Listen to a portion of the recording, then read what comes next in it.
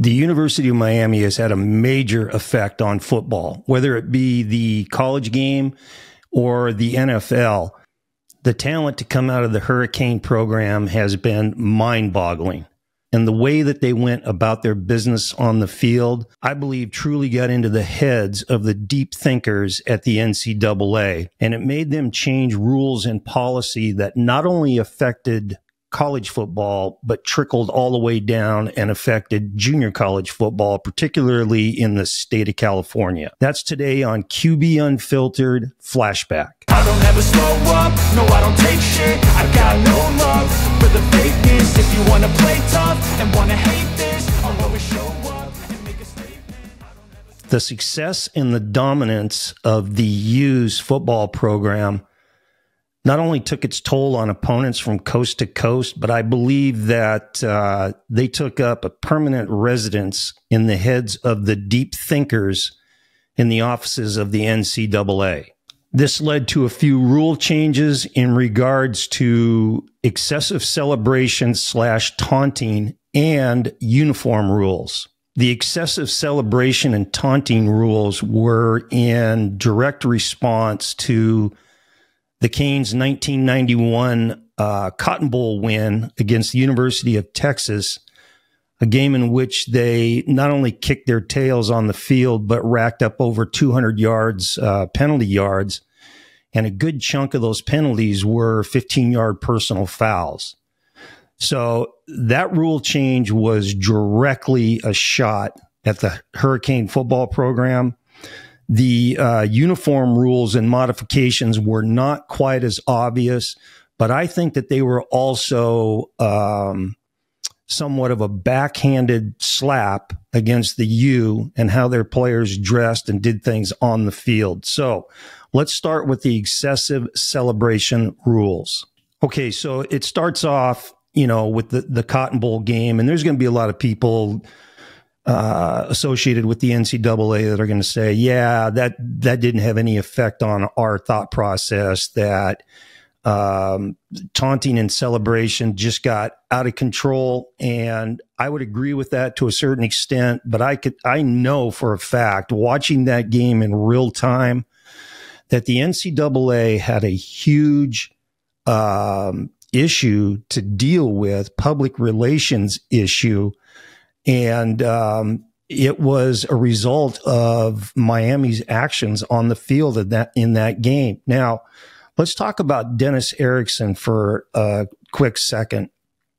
I've been such a huge fan of the U since Howard Schnellenberger took over the program and got it going, in the dynasty direction, and then handed it off to Jimmy Johnson, and then handed it off to Dennis Erickson.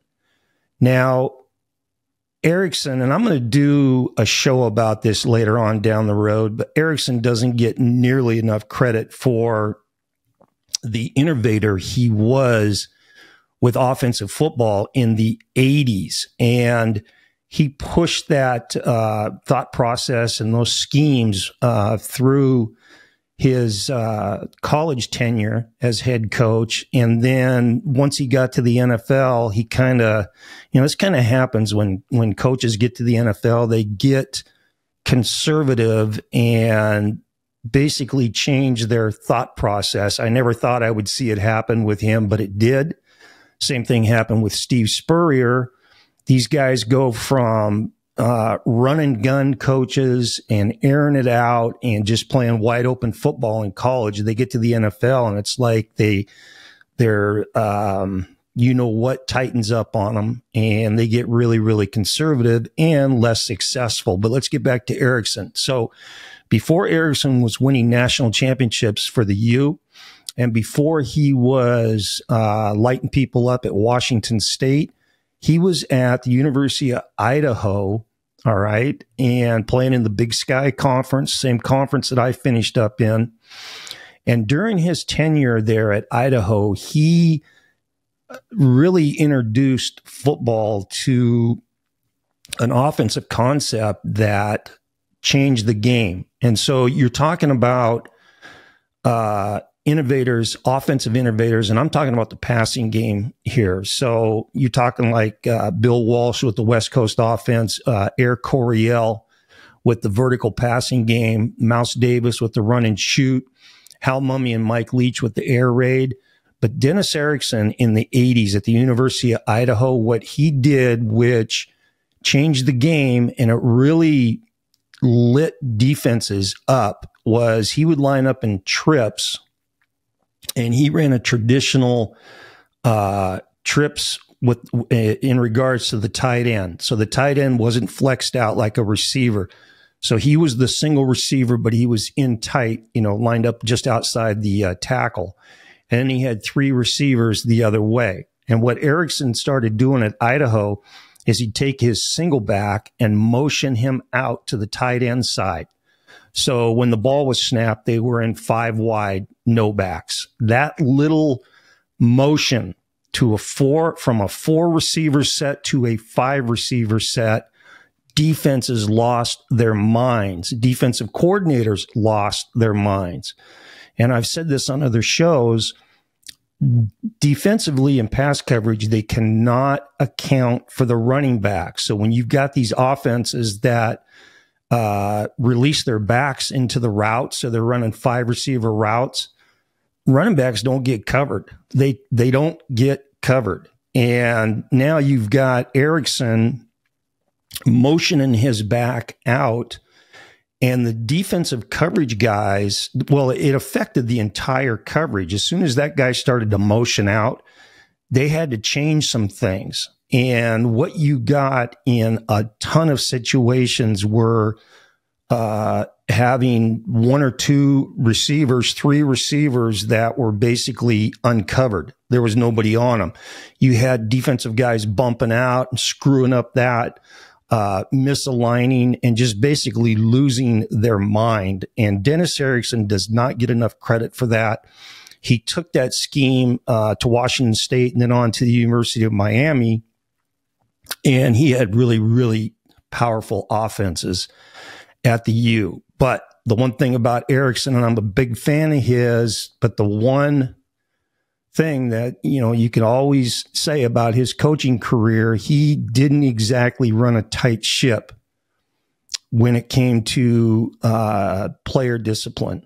All right. And the Cotton Bowl was a perfect example of that. And the head coach can control what goes on, what is allowed to go on, what doesn't go on the field in terms of behavior by the players. And they stepped over a line in that game. I'm all for swagger. I'm all for having fun, playing with exuberance. But there comes a point in time where the celebration and the taunting just is ridiculous, and it's over the line. And that happened a lot in that Cotton Bowl game. I think that, the NCAA started making changes, and it took a while.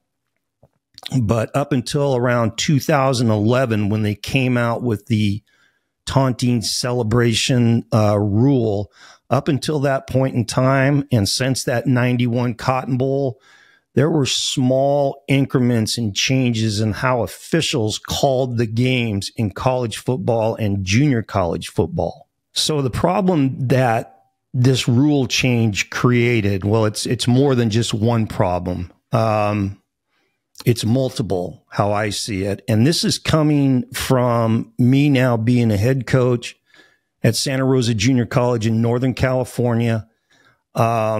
And like I said, the stuff that happens at the Division I level trickles down to 1AA, Division II, NAIA, Division III, and then down to junior college. And so these celebration rules now were in full effect at the junior college level. And these were the problems that it caused. Number one, it got personal. Okay, so you've got these officials, and this happens at every level, but you've got officials and coaches sometimes that just butt heads and don't like each other. And, they can say this as much as they want, the officials are supposed to be neutral, but that doesn't happen in every case. And so when you've got a guy that has it out for a head coach, he can really hurt that head coach with making some, let's say, mysterious calls. And that celebration taunting rule really allowed for that kind of shit to go on. And that did, in fact, happen. You also now are depending upon the, how can I say it, the moral content of the officials, whether a guy's a conservative type guy or more of a liberal type official. What one guy thinks is the way that the game should be played versus a guy that thinks it should be played a different way. And that comes into play with these guys making calls, because at the end of the day, folks, that taunting and celebration call penalty really is up to the discretion of the official throwing the flag.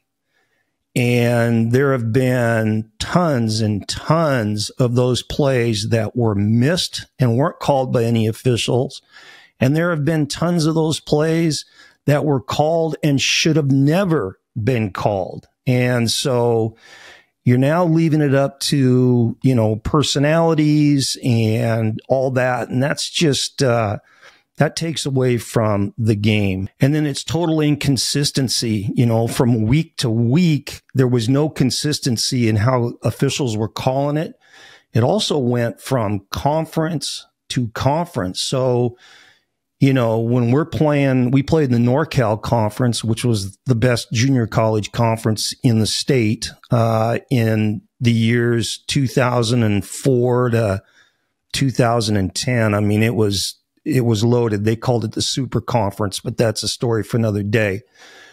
But we're playing in the NorCal conference, and you go out of conference to play a non-conference opponent, and you've got officials from, let's say you're traveling to that team's field in that area geographically. You've got officials that are a part of that conference, and they call it differently than the officials in your conference.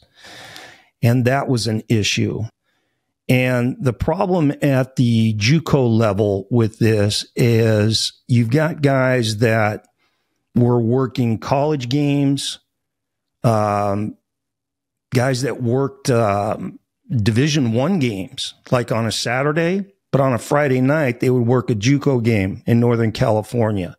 The biggest problem, though, was you had high school officials that also mixed in and reffed junior college games. And you didn't exactly sometimes have the best officials that were crossing over and doing these games. And so you got a lot of really goofy scenarios, and there was nothing consistent about it. And the fact that as a coach, you knew what the rule was, but you're trying to plead your case to these guys that don't understand, don't know, or think in their mind that they've got it right, even though it's wrong. And it just created a big pain in the ass for everybody concerned. So at the end of the day, all of this just creates a lot of unnecessary headaches for the coaches and the players and the fans. But it comes down to this. The head coach and the coaching staff control their players' actions on the field. And a lot of 15-yard personal fouls, that's a result of a selfish player doing his own damn thing. And we always used to tell our guys, you know, if you're going to make that dumb decision to be a selfish player, which is going to affect everybody on this team, you're going to do it one time, and then you're going to spend the rest of your time standing on the sideline right next to me watching the game. So it's your call. Okay, but you get a lot of these coaches that just let it happen, and they're okay with that. And it's going to happen again, and it's going to happen again. So I'm a big believer in the fact that, well, I'll just put it to you this way.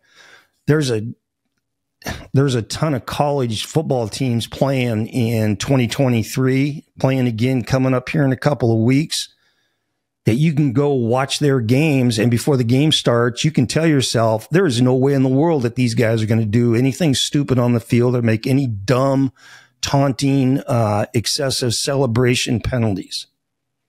Okay, it's all really based upon what the head coach will allow his players to do or what he demands his players don't do.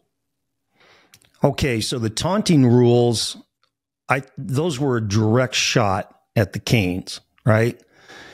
The uniform rule is not as obvious, but as I start going through some of these violations that found its way into the rule book, and for sure were in the rule book at the junior college level, as I'm going through these, I want you to ask yourself, thinking back and watching the Canes play, how many players were sporting some of these violations that I'm going to talk about? Okay, so the official updated rules on uniforms came out in 2018, and it basically had just three rules. But I'm here to tell you that there's a whole lot more that were in play for a long period of time leading up to 2018. But those three were: the entire knee has to be covered by the pants and the knee pads. Okay, which some of you guys are going, well, hold on a second, coach. I just watched games last year where some of these guys were wearing like shorts out there with no knee pads. Yeah, you're right. You didn't see that wrong. We'll talk about that here in a bit. Okay, the second rule was you can't show your stomach, which means you can't wear a crop jersey. You know, the jerseys that were cut off right below the ribs. You could see, you know, about that much of this guy's stomach. No big deal, but the NCAA says that you can't do that. And then the third one is your T-shirt can't show below your jersey. So those are the three big rules. They sent these rules out with diagrams of what was accepted and what wasn't accepted. And that's what they went with. Okay, now, I don't have exact dates or official rules that were put into the NCAA rule book, which is a long, boring read. But I do know that I went through these starting in 1997. I got the JC job in 96.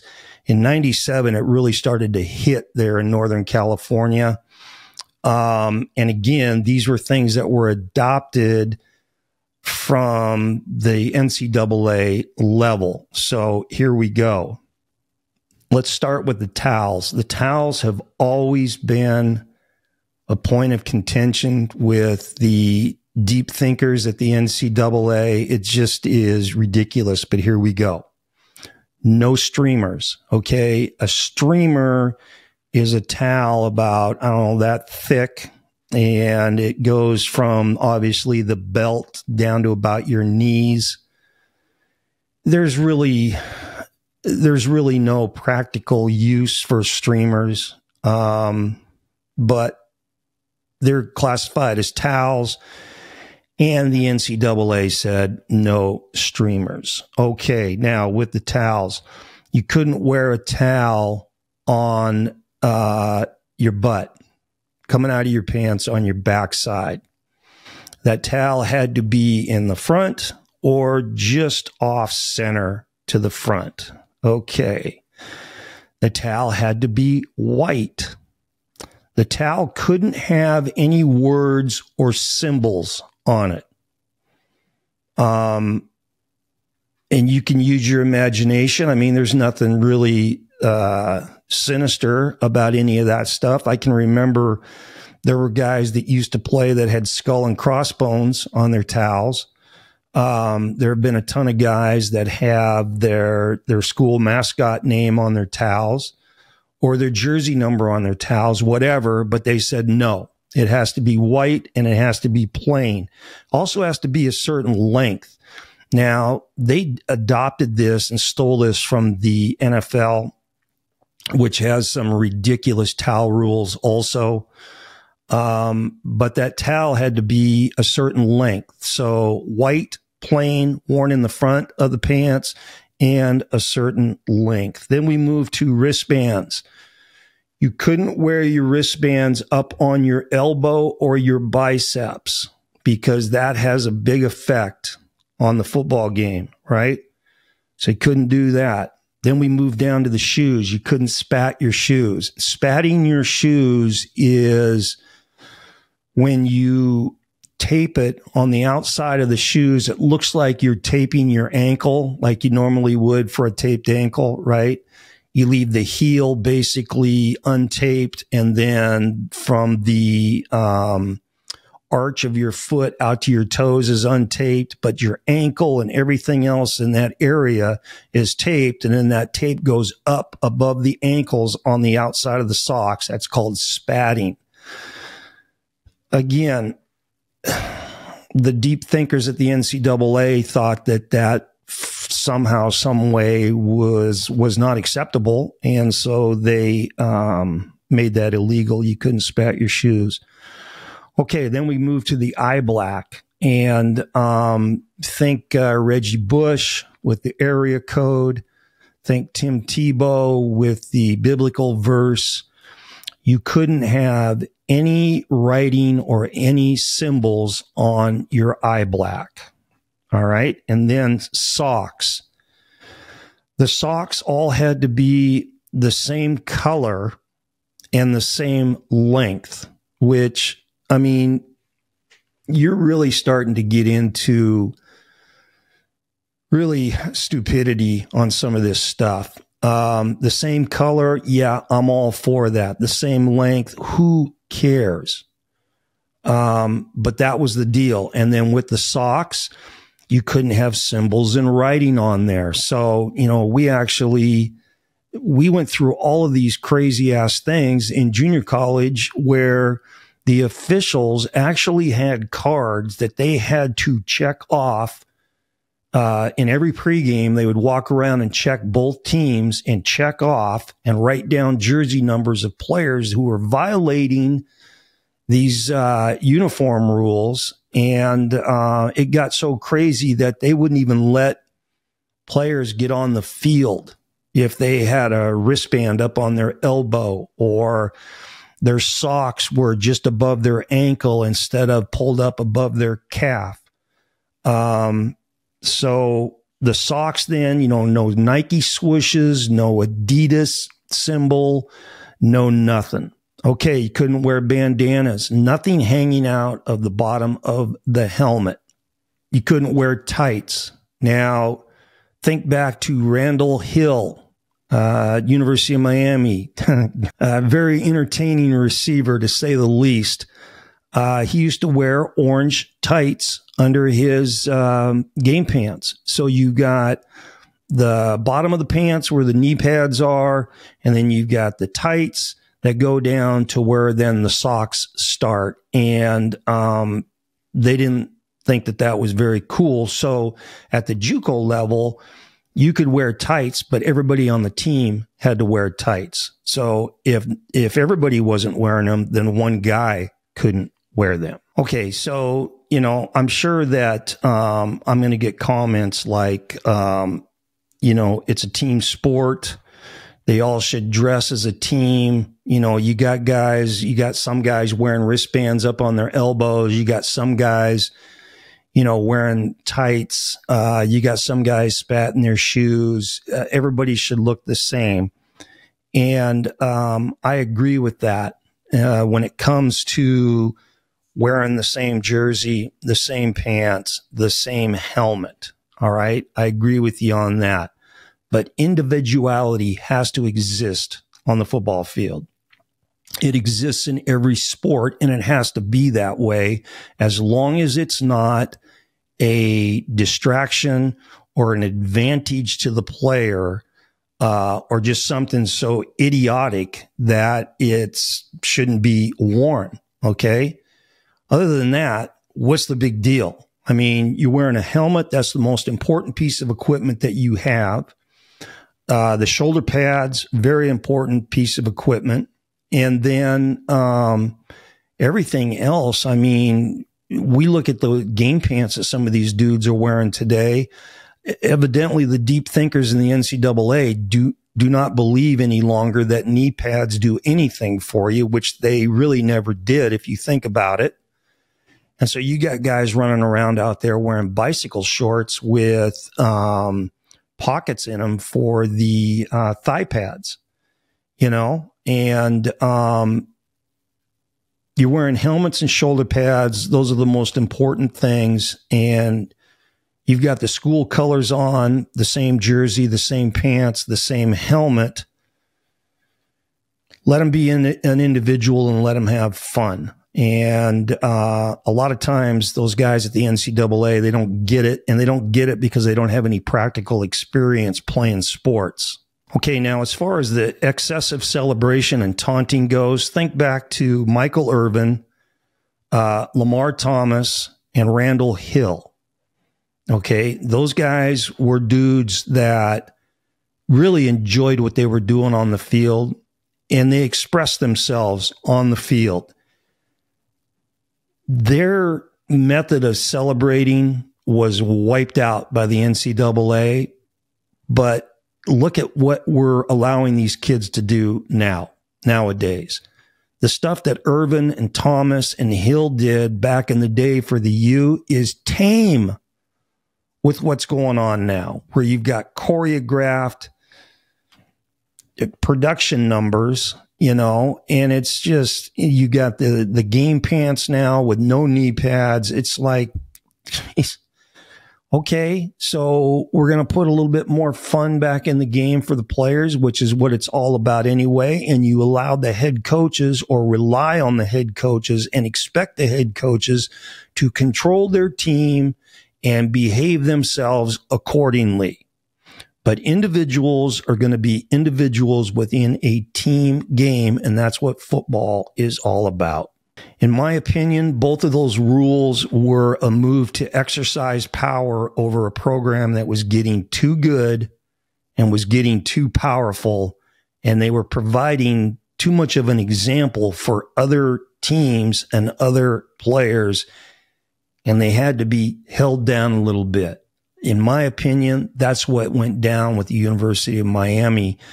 That's what I think. So if you enjoyed today's show, please hit that like button, share this out to your buddies, subscribe to the channel. Let me know in your comments what your thoughts are on the Canes. I'd like to know what you think their effect has been on the college football culture since the 80s, the U, what they've done with college football. Okay, this is QB Unfiltered Flashback, and remember, always throw the ball short to guys who can score. See ya.